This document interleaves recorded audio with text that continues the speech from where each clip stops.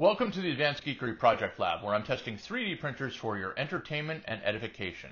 Today we're looking at the Elegoo Centauri Carbon, a fully enclosed core XY printer that's surprisingly inexpensive.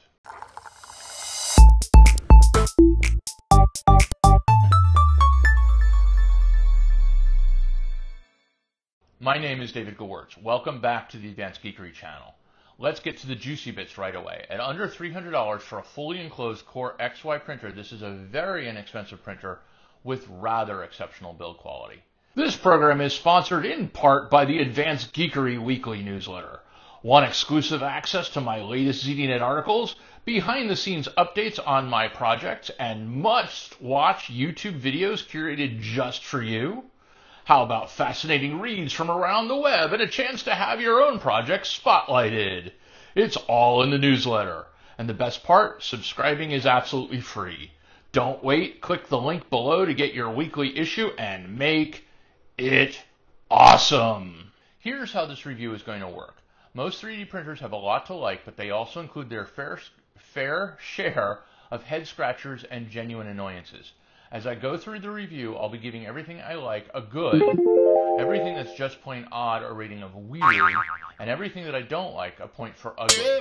Think of weird as a measure of what were they thinking, and ugly as a measure of uh-oh, that's bad. Let's get started. The Elegoo Centauri Carbon is an FDM, Fused Deposition Modeling, 3D printer, which means it uses melted extruded filament to build objects layer by layer. As shipped, the entire printer itself was pre-assembled. Unfortunately, there appeared to have been no quality control on the first unit I received. The belts powering the printhead were completely loose, something that had to have been the case at the factory and couldn't have occurred due to shipping. That earns the printer its first ugly. When I first contacted Elegoo, they suggested I fix it myself. I was provided with a video that showed how, if I were to have disassembled the machine to bare metal and rebuilt it back up, I might have been able to make the machine work.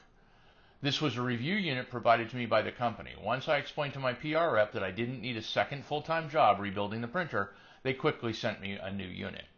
Most of my dealings with Elegoo over the years, both as a customer and as a reviewer, have been quite positive. That said, I can't guarantee they would replace a dead-on-arrival device for users as quickly. One quick note from the warranty information. If you get a DOA machine, don't try fixing it yourself. It could void your warranty. There's also a 14-day period when you can make returns, so contact Elegoo as soon as you find a problem. This applies, frankly, to any other printer manufacturer as well. And Elegoo is not the only printer I had issues with. Take a look at this video, which will talk about the problem overall. Once the new printer arrived, the replacement printer, setup was easy. It was probably the fastest printer setup I've ever had. All I had to do was remove it from its shipping carton, put it on its cart, and fire it up. It did a whole series of automated calibration tests and then was ready to run. It was easier to set up than my microwave. That earns this machine its first good. In a lot of ways, this machine is very similar to the much more expensive Bambu X1 Carbon, except it doesn't support multicolor printing.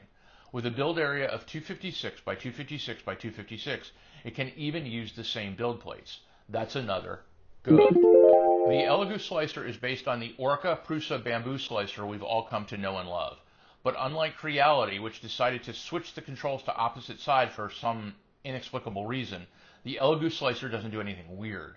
For a simple, solid, working, out-of-the-box slicer, that earns it another good.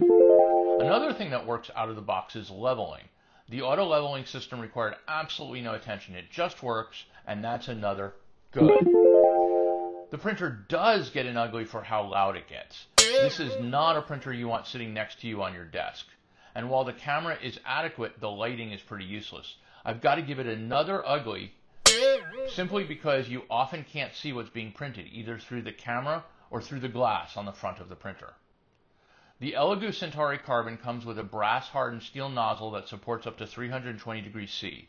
It also supports a wide range of filaments via its direct extruder.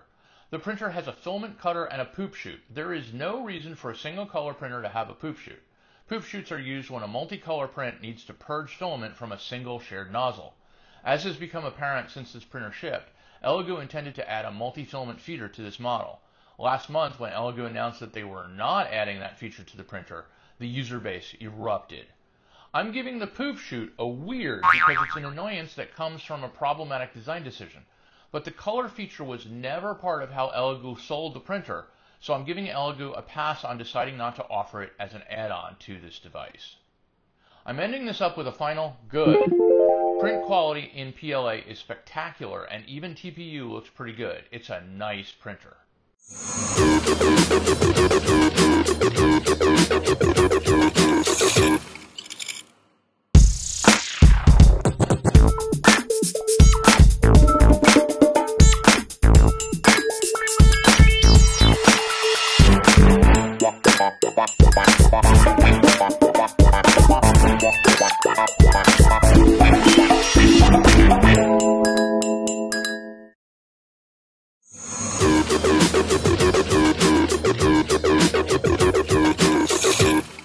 So do I recommend you buy this thing?